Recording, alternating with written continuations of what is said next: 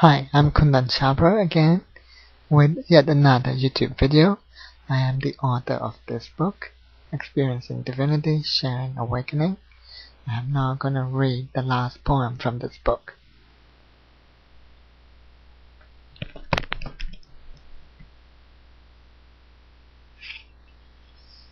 It's called Ode to the Beloved.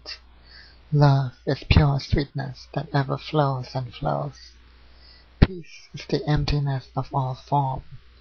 Joy is the ecstasy when love and peace touch lips with each other.